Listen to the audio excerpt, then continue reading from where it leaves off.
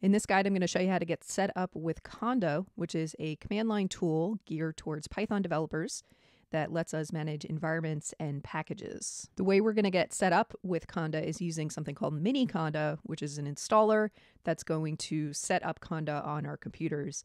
And this is just in contrast to something called Anaconda, which is a larger bundle of software that includes the Conda command line program as well as some other utilities. That might be something you want to check out, especially if you're working in data science, scientific computing. There's a lot of utilities related to that field built into Anaconda. But we're going to keep things streamlined in this video, so we're going to go the Miniconda route. And so our first goal is just getting Conda up and running on our computer. And then following that, our second goal is going to be to create an environment. An environment is just an isolated workspace where we can customize the outside software or packages that we're using for a particular project. All right, so we'll set up an environment, we'll pull in some outside packages as an example, and then we'll tie it all up by just running a basic Python script that uses some external packages just to see the process from start to finish. So jumping right in, the first thing you want to do is download Miniconda. You can go to the link I have on the screen. I'll also include it in the description to get to the download page. And then on this page, if we scroll down, we'll see a series of installer links. Windows users, you only have one option, so that's going to be simple. Just click that, download the installer. For Mac users, you have a handful of different options depending on your processor. If you're using an older Intel processor, you're going to want to download one of those installers. Or if you have any of the new M processors, you can download the M version they have listed here. And even though it says M1, this will also work for M2, M3, or whatever M version is out as of when you watch this video. Now, from the processor selection, there's another option you have to choose is whether you want the bash installer or the package installer. Go ahead and get the package installer. It's going to give you a nice GUI interface that's going to walk you through the installation steps. So once you've located the appropriate installer, go ahead and click it to download it. In my case, I downloaded it before recording this video, so I'm just going to go over to my downloads folder.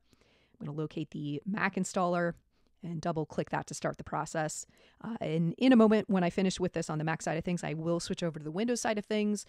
Pretty much the process is the same, whether you're on Mac or Windows, but there is one small difference I will point out on Windows. But let's get through the Mac installer first. So here's our introduction page. We're going to click continue. Here's the README. We're going to click continue again. Here's the license. We'll continue through that. We're going to confirm that we agree to the license. Here we can customize if we want to install this in a non-default location. I'm just going to leave it as the default and click install. It's going to ask for my computer password, so I'll type that in. It's going to ask for permissions to my downloads folder. I'll click OK.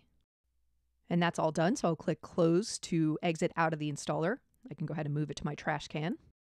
And then because Conda is command line based, I'm going to pull up my command line program. On Mac, that's typically your terminal program. I am using a variation of terminal called iTerm2, but it works the same as terminal. And the first thing I'm going to do with Conda installed is run the command conda init.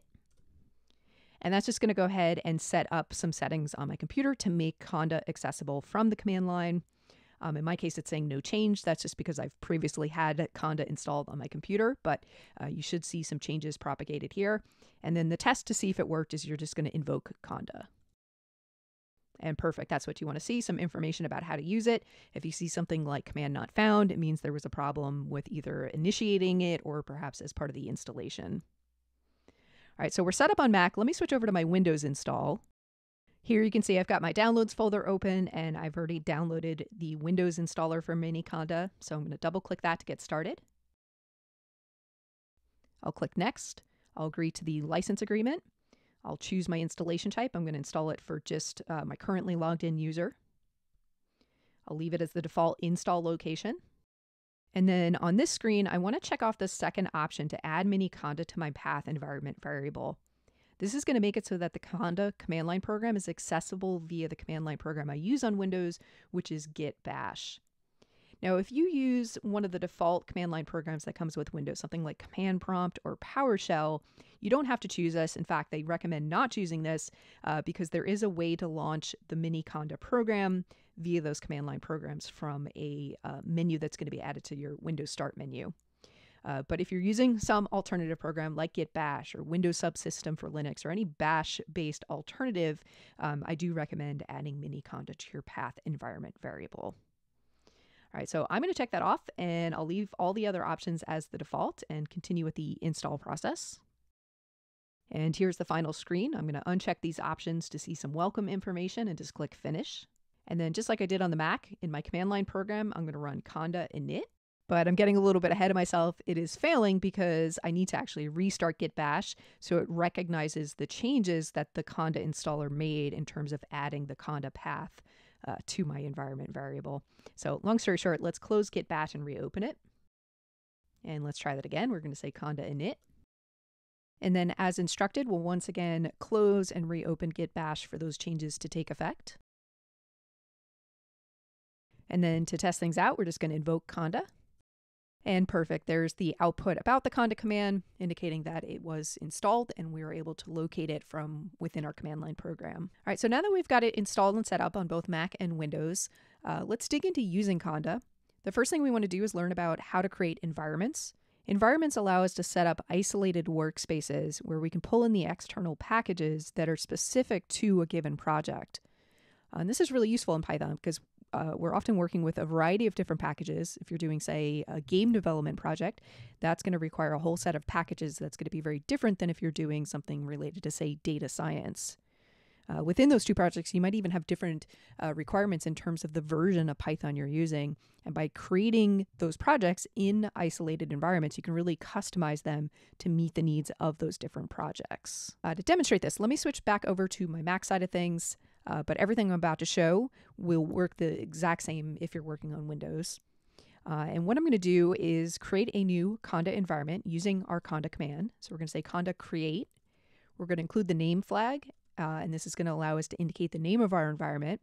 And for this example, I'm just going to call it demo. I'll give that a moment to set the environment up. And then as instructed to make this our current working environment, we're going to run conda activate, followed by the name of the environment, which in this case is demo. And now you can see that our prompt is prefixed with the name of that environment just as a reminder that that is where we're currently working. And the first thing I want to do in this environment is install Python. So we're going to say conda install, and then the name of the package for Python is simply just Python. If there was a particular version of Python we wanted to get, we can include that as part of our command. So for example, I could say if I wanted 3.8, I would just say Python equals 3.8. Or if we omit the version number, it's just going to grab the latest version of whatever is available for that package. All right, so let's run this and install Python. And then just to confirm that that worked, we can run the command conda list. And this is going to output all the packages currently installed in this environment.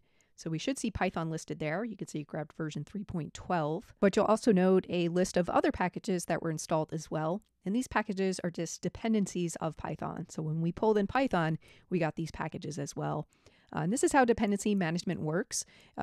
When you're dealing with outside packages, they often require other packages as well. And your dependency management program is going to make sure all of them are installed. So moving on, beyond Python, let's pull in some specific packages for an example I want to put together that's going to do some basic data visualization. So the first outside package I want to pull in beyond Python is a package called NumPy. This is going to allow us to do some number crunching. All right, so following the same procedure we saw for installing Python, we're going to say conda install, followed by the name of the package, which in this case is NumPy. And then another package I want to get is something called matplotlib. This is going to allow us to do some data visualization.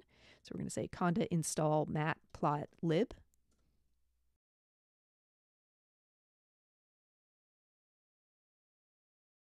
And once again, let's just do conda list just to make sure we have everything we need. All right, so we've got a bunch of packages now because remember, we're getting not only the packages request, but all of their dependencies.